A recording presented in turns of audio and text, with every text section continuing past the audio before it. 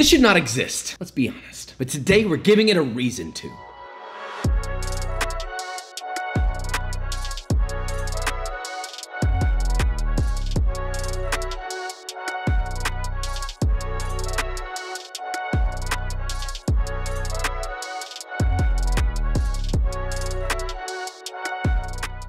So today we're making the Taco Bell nacho fries. Wow, everybody's like, oh my God, the nacho fries are back. And then Taco Bell's like, damn, our margin's looking pretty good right now. All we gotta do is fry some taters and use the nacho cheese sauce we've been using for 62 years.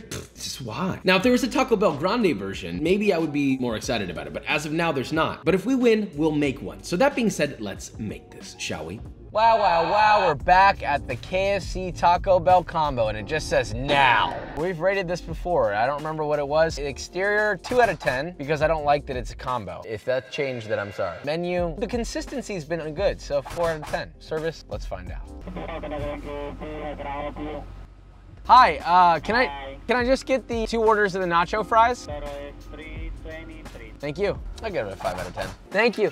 She was very nice. She was smiling through her mask. You know what, 9 out of 10. It's towards the end of the day, probably tired, and she's still kicking it. Taco Bell, wow, big step up. All right, well, can't wait to poop.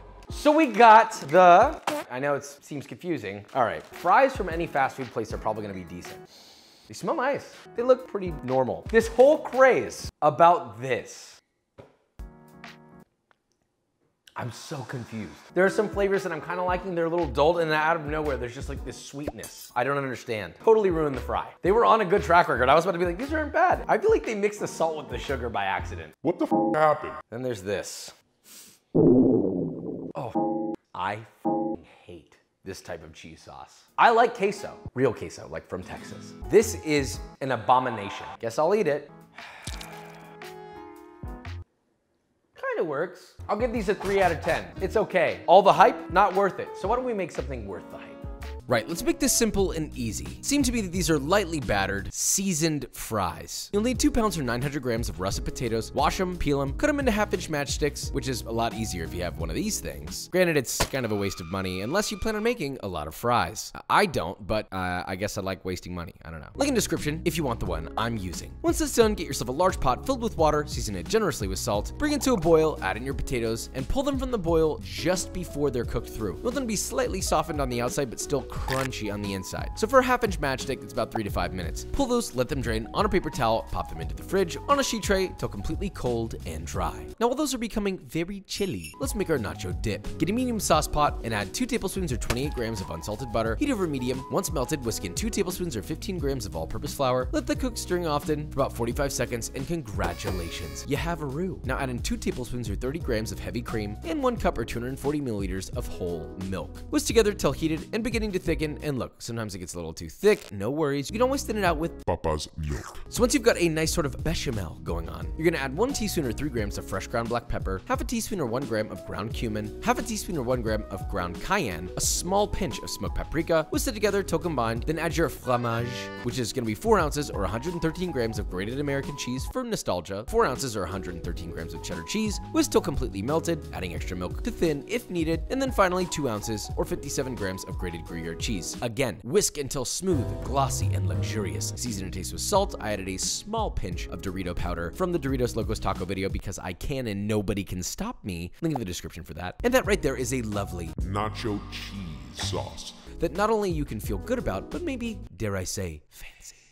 Right, back to the taters. They should be cold. If they're not, cool, go do something else until they are. Which, by the way, you can totally do this chilling part a day or 2 ahead of time, which is awesome. Prep it, put it in the fridge, beautiful. But let's say you're ready and they're cold. So now we make our fry batter. In a large bowl, combine 1 cup or 150 grams of all-purpose flour, 1.5 teaspoons or 8 grams of fine sea salt, optionally a 1/4 teaspoon or 1 gram of MSG, 2 teaspoons or 6 grams of smoked paprika, 1/2 teaspoon or 1 gram of onion powder, 1/2 teaspoon or 1 gram of ground cumin, 1 teaspoon or 3 grams of garlic powder, 1/2 teaspoon or 1 gram of cayenne. Give that a good old-fashioned whisk, and then whisk in 3/4 cup or 180 milliliters of cold water. Whisk until completely smooth, and if it's too thick, then keep adding water until it's a relatively loose batter. Now, it should be thick enough to coat and cling to the fry, but when you pull the fry out, the majority of it should drain off with just a thin veneer. left on. Now hold your goddamn horses. You can't go dunking them tubers without your fry seasoning. So in a small bowl, combine 1.5 tablespoons or 13 grams of cheddar cheese powder, 2 teaspoons or 10 grams of mushroom soup base powder, which you can get at most Asian markets, 2 teaspoons or 6 grams of smoked paprika, half a teaspoon or 1 gram of ground cumin, 1 teaspoon or 3 grams of garlic powder. Mix that together, then realize that you forgot the salt, so add 1.5 teaspoons or 7 grams of kosher salt. Whisk, and you have a nice fry guy on the fly.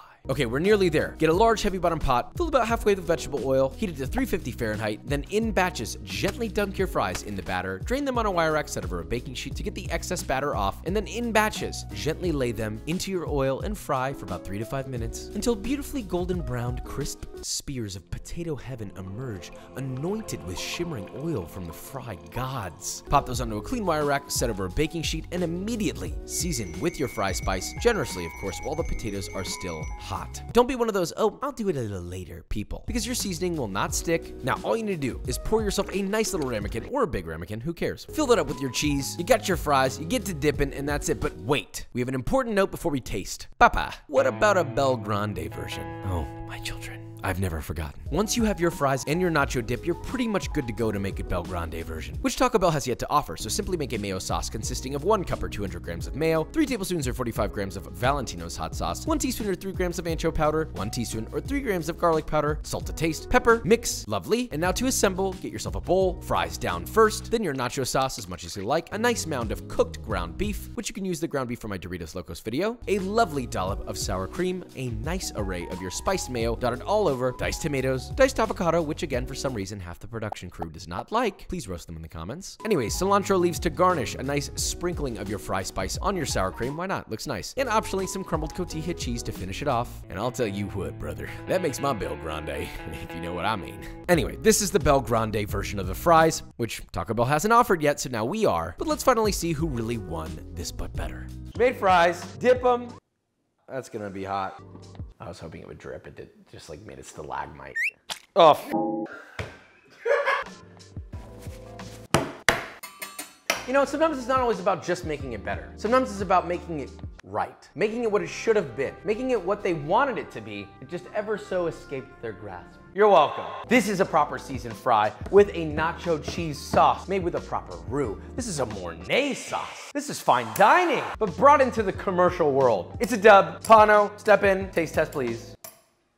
Woo! So Pano, what's your favorite color? A light tan. Interesting, okay. Do you like nacho fries? I've had them once and they were okay. I thought they were a little bit disappointing, but still like I was munching on them. Okay, cool. Number 1. I'm so sexy. That's number 1. Number 2, choo-choo. The second one obviously is infinitely better. I think the sauce like takes it into a different stratosphere. But the craziest thing to me is that your fry tastes more like Taco Bell than Taco Bell's. The seasoning tastes like a mixture of like Doritos, but with like nachos and what I assume the beef. It's a totally different spice that they put on these. Like the only reason why it's a nacho fry is because of the cheese, which also got decimated by that. That was bananas. Not only are we the winner, it doesn't stop there. In fact, this never stops. You don't have to wait for Taco Bell to come out with this and be sort of disappointed. You can have these year round. But you wanna know what else you can have year round?